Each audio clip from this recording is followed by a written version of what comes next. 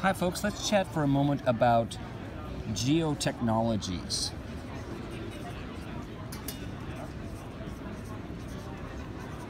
Geo meaning where, right? It's all about the science of where. So geotechnologies. Now in 2004, the U.S. Department of Labor said there are 3 hot fields for the 21st century. Geotechnologies, nanotechnologies, and biotechnologies. And geotechnologies include several things. Web mapping, which is not just maps online, but all about doing things with software as a service, with cloud-based services. Web mapping.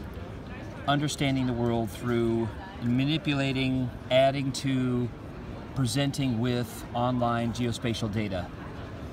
It also includes remote sensing, looking at the world from space, and from UAVs, from drones, and with small satellites increasingly.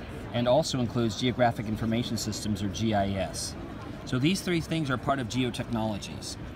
And increasingly, people are asking the where question, whether it is in business and in health, in engineering, in natural resources, in medicine, we've already talked about health, in biology, etc., geography, geology, public safety. So there's lots of fields, increasingly many fields that are asking the where question, and because they're asking the where question, they are looking at geotechnologies with these tools. But guess what? There's more than just the tools. It's also spatial data, and part of the open data movement is helping the availability of data, so open data, and then also sensors from the Internet of Things. So increasingly, parking spaces, weather feeds, soil moisture, traffic, weather. I already talked about weather. Stream gauging stations, etc. And also citizen science. Citizens as sensors. So increasingly, we're getting a whole lot of data. In fact, people are calling this big data, which is kind of a strange term because geospatial technologies have always been about big data.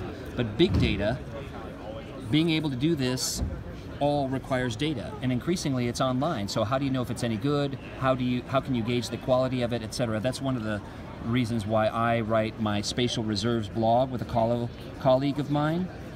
I'm always trying to get students and others to understand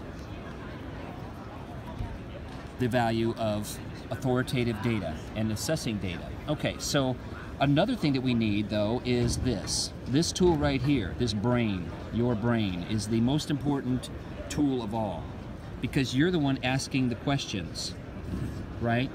You are making decisions, wiser decisions with tools, but also data, and the forces in society that were actually natural hazards, crime, right? Biodiversity loss, ocean acidification,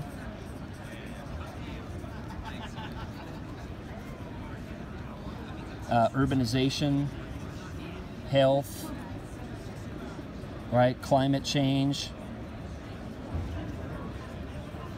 right? All these issues and problems actually have a where component. They have a spatial pattern, a location, a relationship, and we can use these tools, these geotechnology tools, along with the questions that you're asking to address these problems to actually make a better world. So that's why I'm very passionate about geospatial technologies in education, as we can see here. So that's the whys of where. Thanks.